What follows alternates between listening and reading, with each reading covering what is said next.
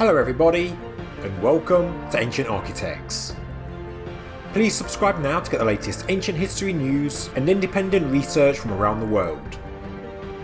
In June 2020, it was announced that the largest prehistoric site in Britain had been discovered, and it was located right next to Stonehenge. I've linked my video on this discovery in the description below, but recently there have been new developments that show that this feature, a ring of deep prehistoric pits, 1.2 miles wide, is beyond doubt a man-made feature of the landscape. Since this discovery, there were doubts about the origins of the pits, with some saying they were merely natural features, like sinkholes. So scientists have looked further into the discoveries, and tests have proved that these gaping pits, which align to form a kind of squash circle around Durrington walls, is a man-made feature of the sacred Stonehenge landscape.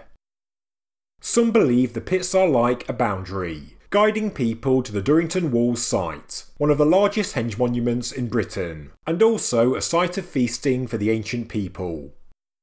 Durrington Walls is located 1.9 miles northeast of Stonehenge on the Salisbury Plain in Wiltshire. So, why the doubt? Well, one archaeologist referred to the pits as blobs on the ground, and said that linking them to Stonehenge was entirely hypothetical. Another archaeologist said they were merely natural hollows.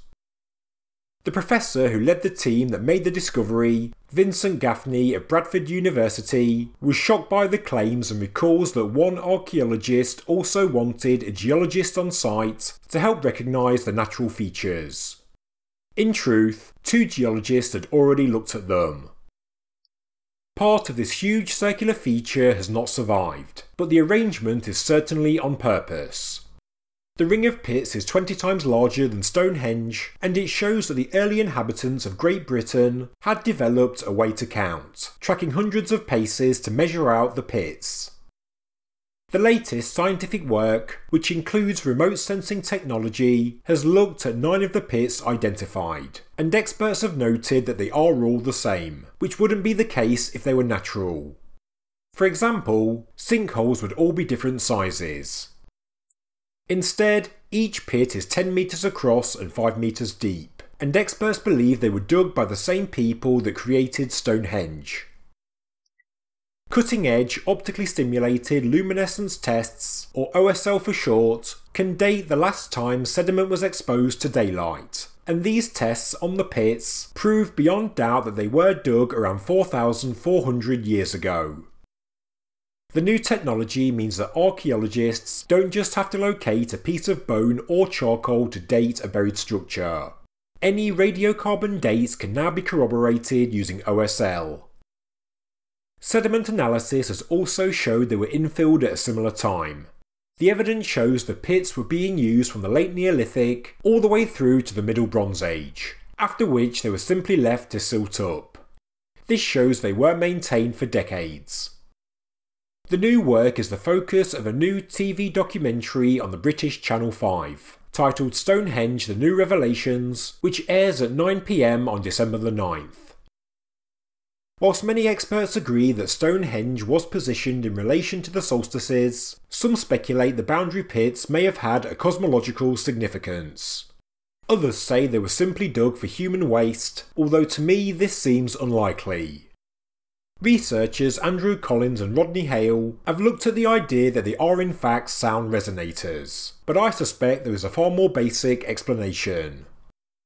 At the time of their creation, Britain was a farming community, and I have long held the belief that henge and cursus monuments, structures we see across Neolithic Britain, were all functional with regards to farming and animal husbandry.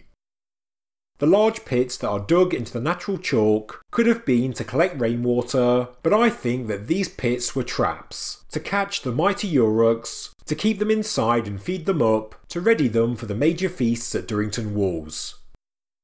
The aurochs became extinct in Britain during the Bronze Age, and we know that these enormous animals were in the Stonehenge landscape, and we also know the pits went out of use in the Bronze Age.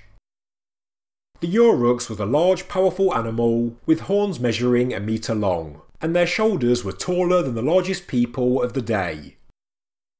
In Britain they were hunted out of existence, and through time they were getting rarer and rarer. And because we find their bones in the Stonehenge ditch, which some believe is a ceremonial placement, the Aurochs could have been a sacred animal to the ancient Britons.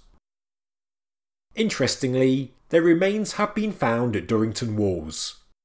Archaeological excavations have showed that Durrington Walls was a site of feasting for the ancient Britons, and therefore I suspect that Aurochs were caught and then kept in these giant pits that circle the enclosure.